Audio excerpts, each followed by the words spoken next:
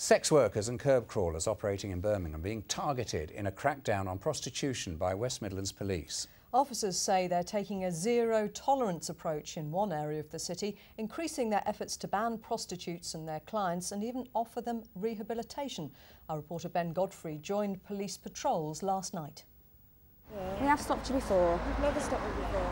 Right, the area. Where are you staying at the moment? It's 8:30 on Birmingham's Hagley Road. It's still light, but police suspect this woman is already touting for business. You're waiting for a mate. Why couldn't you wait in your home address? She denies she's a prostitute, but receives a police caution.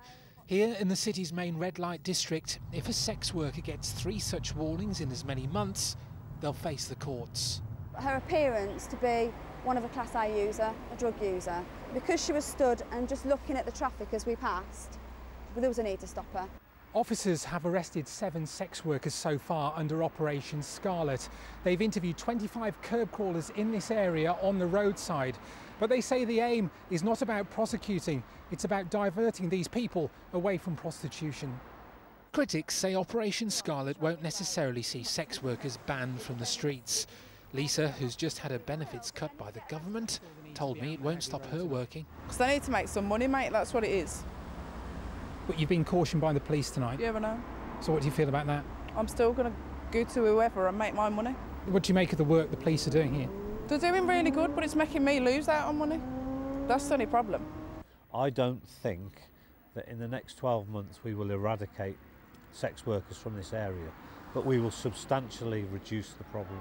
In the early 90s, police were accused of failing to get a grip on prostitution, and sparks flew at a public meeting. I can name a few people in here that I've done for business. A prostitute complaining about a zero-tolerance campaign in Balsall Heath, once dubbed Little Amsterdam. Local residents decided to mount their own operation, intimidating sex workers. And the effect? Well, prostitution moved to Ladywood. And here, residents wanted to work more closely with the police. So the curb crawlers, women were afraid to walk up the street for fear. They eventually got to grips with it, but it's not just the police, it's a social problem, and it's a problem that includes local councillors, it includes social workers. These officers didn't confront any curb crawlers last night. In the first instance, those potential clients are being asked to pay £250 to attend a police rehabilitation course. Well, Ben joins us now from Hagley Road in Birmingham. Ben, how successful have other vice operations been in other parts of the Midlands? Well, Operation Scarlet, which obviously is here now on Hagley Road, actually was piloted in Coventry earlier this year. 21 curb crawlers were either charged with soliciting or cautioned. Some faced the courts, but around 80% actually took up one of these one-day rehab courses. Now, clearly, they won't be named and shamed publicly as they don't appear in court records. Now, West Midlands Police has been keen to get drug and alcohol workers out on the street like this to actually support prostitutes. They believe it's one way of eradicating the problem.